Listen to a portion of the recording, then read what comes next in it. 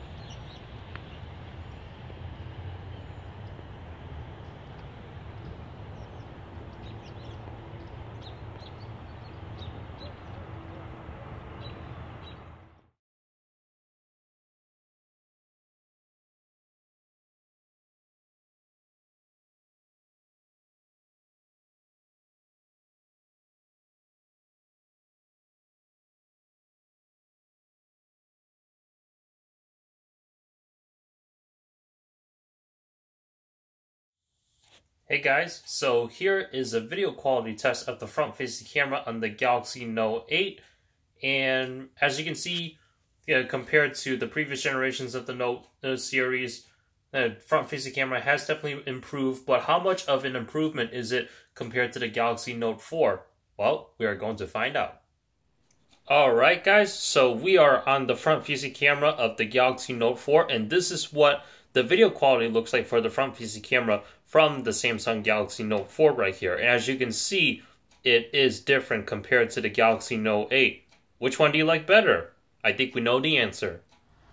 Okay, so you can see that comparing the photos and the video quality between the Note 8 and the Note 4, there weren't that many differences, although, and you're not going to be able to notice it unless you were to put these two head to head together, like I just did right here. And basically, you saw that the content coming from the Galaxy Note 8 just looks a little bit more clear or more true to their color, whereas the Galaxy Note 4, it seems a little bit off and washed out. However, the Galaxy Note 4 has not been a bad camera at all. The difference doesn't seem to be that drastic, but you do notice some suitable differences right there. But if you're on a Galaxy Note 4 and you definitely want an upgraded camera, don't look any further other than the Galaxy Note 8 and the S8 Plus or the S8. Pretty much like Samsung's cameras over the years have definitely improved, gotten a lot more clearer. But then again, this is the nature of smartphones that come out after generation to generation. Overall, the Note 8 does have a better picture quality, even though the megapixels have been decreased. All you get is just a little bit smaller size photo. So that's it. What do you guys think about this video? Which one did you like better, the Note 8 or the Note 4? Feel free to drop a comment down below. Thank you so much for watching. Please subscribe, rate, comment. Also check out the description below for my social media links, Twitter and Instagram. I will see you guys in the next one. Thank you. Have a good day.